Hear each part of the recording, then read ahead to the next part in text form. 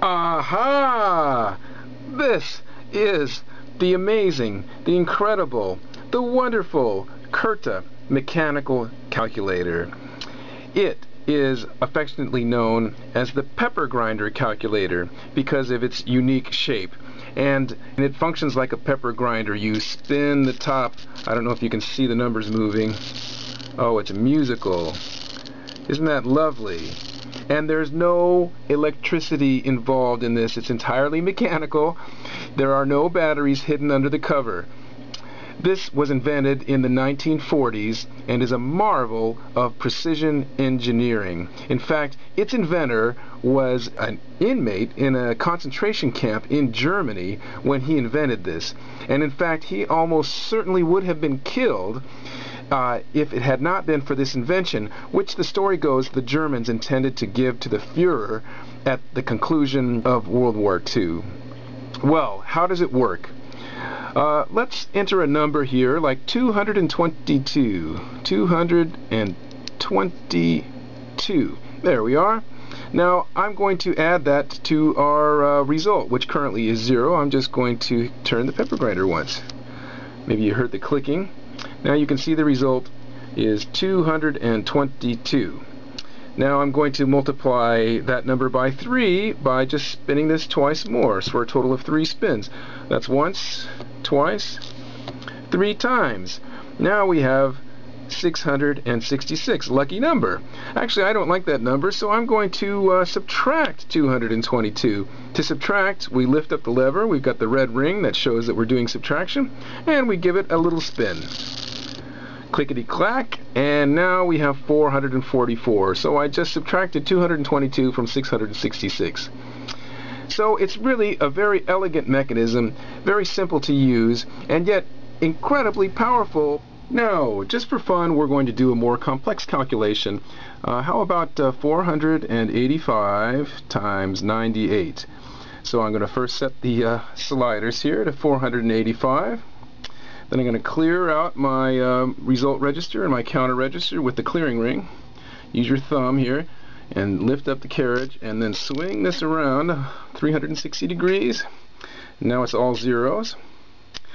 And now I'm going to take 485 and I'm going to use a trick to multiply by 98. The trick is the carriage. Right now it's pointing at 1. That means one swing of the grinder is 1 turn.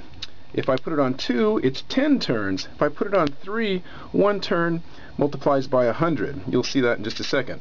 So I'm going to do just that. I'm going to just turn this 1 time with the carriage set to 3.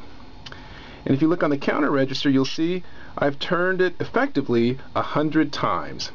So what we have then is 485 times 100 is 48,500. But wait, I want to multiply by 98, not 100. So I'm going to move the carriage back down to 1. I'm going to do a subtraction of 2 turns by lifting up this lever. Now we got the red subtraction ring showing. Then I'm just going to turn it twice. Watch this. Once, twice. So we see that's 98 turns effectively on the grinder times 485 is 47,530. Now, I don't know about you, but I would have had trouble doing that calculation in my head. These calculators were pretty darn powerful considering their entirely mechanical nature. Now, I probably shouldn't do this, but I thought you might be as curious as I was to see what goes on inside a Curta. So let's take a look. It's quite hard to get this off. There we are. Here is the internal mechanism of the Curta. It's amazing, isn't it? Now the Curta is known as a stepped drum calculator, and you can actually see the drum. It's that shiny metal thing at the very center of the calculator. You may be able to see it more clearly as I move it now. What it is it's a metal drum at the center, and there's a variable number of teeth on it depending on how high or low you are. There are no teeth at the top, and there are 9 teeth at the bottom. And so those teeth will catch the digit of the sliding mechanism here. And so if the digit of the slider is 0, it'll catch no teeth of the step drum as it passes by.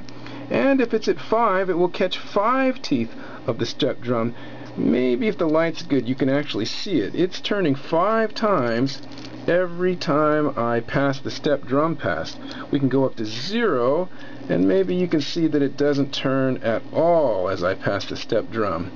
So in that way, the step drum will affect every digit differently depending on where the slider is as the step drum passes. And every slider then will affect one of the digits on the result register. So, as you can see, here I have a 0 on the first digit of the result register. I'm going to move my slider down to 5. Let's make sure I get it right. 5. Now I'm going to pass the step drum pass, and it will advance that digit to 5, as you see there. And that same process applies to every digit as it works its way around the calculator. So it's really a marvelous mechanism, so elegant, so simple, yet it's ingenious. And now if we want to put the calculator away, we would normally get the sliders up to 0. We would set the clearing ring and swing it around so that it all zeroes out. And then we would fold away the clearing ring by pressing the magic button. Fold that right out of the way. Then we'll bring our container over here and put it in there nicely.